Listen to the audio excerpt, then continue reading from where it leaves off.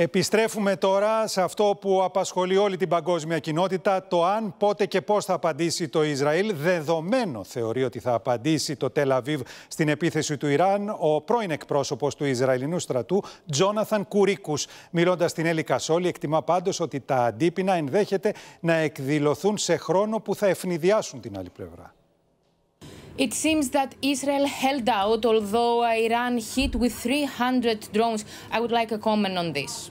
I think it was an unprecedented attack against Israel. 99% of all of the incoming enemy attempts were successfully intercepted by Israel and allies who were working in coordination with Israel. So it is definitely a very significant military achievement. It's a military failure for Iran. They tried hard, but they did not succeed at all.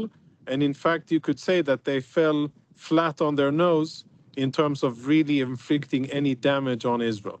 Can Israel count its endurance as a victory? Is the country satisfied, or will Israel take the next step and answer?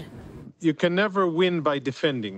If you want to win and achieve victory against an enemy, then you have to, of course, take initiative and also to attack the enemy, especially after that enemy attacks you.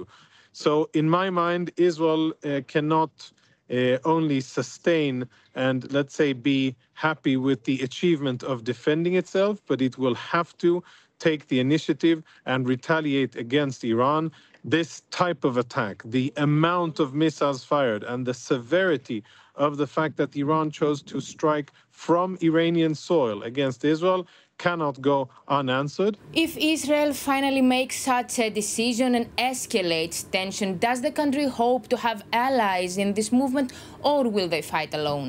I think whatever Israel does, it will have to coordinate it with the US. And going at it alone would not be a wise thing.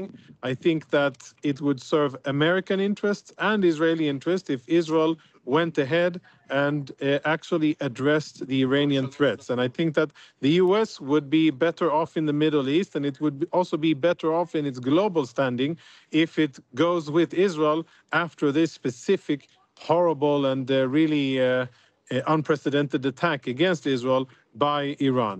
If the US forces Israel not to retaliate, then this will be a clear message to any other future potential US ally in the region or any current US ally.